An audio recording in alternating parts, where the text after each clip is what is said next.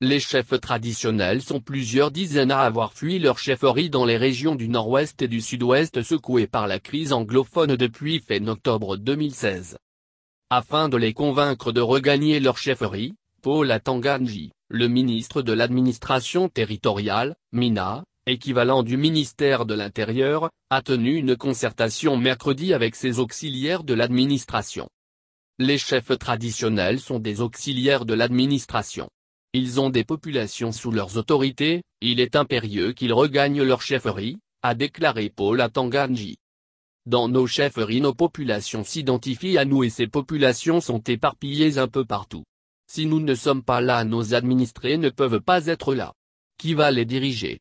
S'est interrogé l'un des chefs traditionnels du Nord-Ouest qui n'a pas souhaité être cité. Assurance.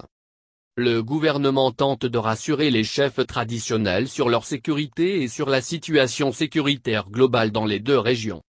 Selon le ministre Paul Atanganji, la situation globale s'améliore dans les deux régions malgré les signes de la dégradation. Nous avons fait une évaluation sécuritaire et la situation. Elle n'est pas ce qu'elle était il y a 3 ou 2 ans. Elle se normalise petit à petit. Le calme revient progressivement en dépit des exactions des terroristes. Il y a des chefs traditionnels qui sont restés sur place et qui ont bravé les menaces des terroristes, a expliqué Paul Atanganji. Enfin, les chefs traditionnels disent vouloir passer les fêtes de fin d'année dans leur chefferie. Depuis plus de 3 ans, nous n'avons pas passé les fêtes chez nous. Il est temps que nous regagnions nos chefferies, poursuit un chef traditionnel. Élection. Selon une opinion majoritairement répandue, derrière l'engouement du gouvernement à pousser les chefs traditionnels à retourner dans leur chefferie, se cache la préparation des futures échéances régionales. Le MINA a laissé entrevoir des signaux d'une prochaine élection au Cameroun.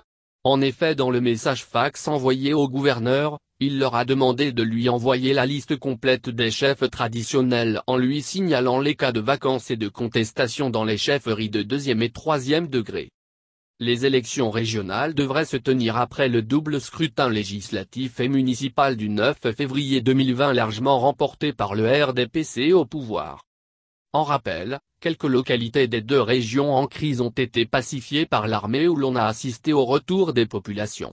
Mais depuis plusieurs jours, l'on constate une flambée de violence marquée par les décapitations horribles de civils. C'est donc un nouveau bras de fer qui va s'ouvrir entre séparatistes et pouvoir. Les deux camps ont encore des positions tranchées.